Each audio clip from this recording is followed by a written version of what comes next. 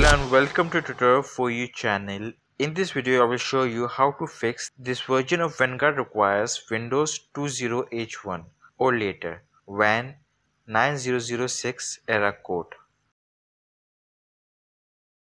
Then find the Valorant shortcut, right click on it and select Properties. In the Properties window, go to the Compatibility tab. Look for the option that says Run this program as an administrator and enable it by checking the box. Then click on Apply and OK.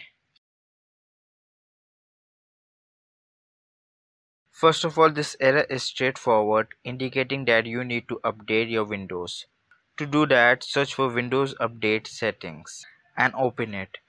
Here you will see available updates. If you don't see any, click on Check for Update. This will search for available updates. Once you find the updates, click on Download and Install, and your Windows will be updated.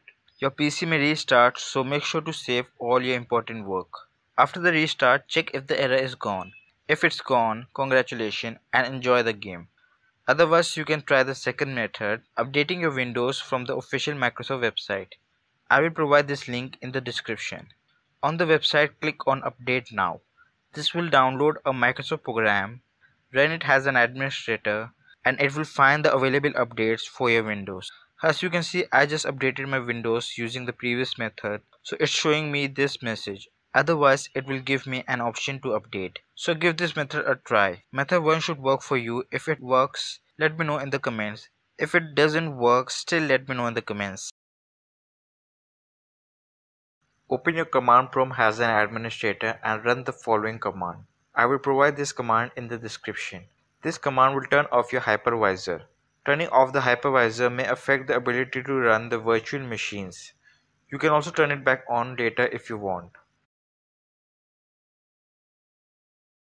Click on the Start menu in the bottom left corner of your screen and select Settings, the gear icon from the Start menu.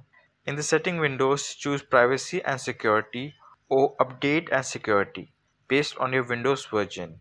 Click on the Windows Security in the left sidebar. In the Windows Security, locate and click on Device Security. Under Device Security, find and click on Core Isolation. Look for the Core Isolation Details section. In the Core Isolation Details section, check if memory integrity is turned on. If it's turned on, toggle the switch to turn it off.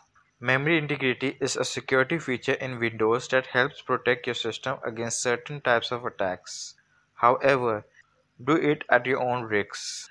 After turning off memory integrity, it's essential to restart your computer. If prompted, restart your device as instructed.